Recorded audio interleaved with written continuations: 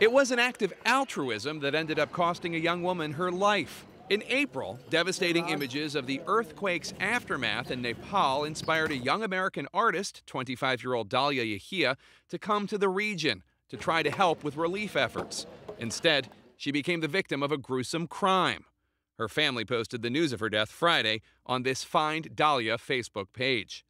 Local police in Nepal say she was killed by a man she had met on couchsurfing.com, a site that connects travelers with local hosts. The man with whom she was staying recently told authorities he beat her to death with a hammer, reportedly for her iPhone and cash, and then dumped her body in a river.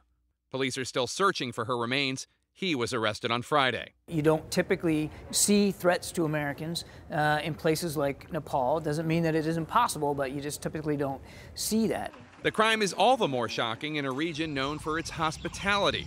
American citizens are some of our best ambassadors, and we encourage people to explore the world. It's just you got to be smart about that. My name is Dahlia Yehia, and I'm an oil painter. Before traveling to Nepal, the Michigan native was exploring career paths. According to LinkedIn, she lived in New York as a video producer, in Arizona as a woodworker and teacher, and in Texas as a high school art instructor.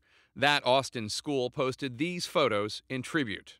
Dahlia had an amazing ability to be really smart and really insightful and really thoughtful without taking herself too seriously. Dahlia Yehia's willingness to volunteer in Nepal was no surprise to her former high school principal. Her passion and her compassion for other people put her in a place where she was going to do anything she could to help other people. Her last adventure included travel in the region to Thailand and Kathmandu, through Nepal with a group, and then out on her own to Pokhara.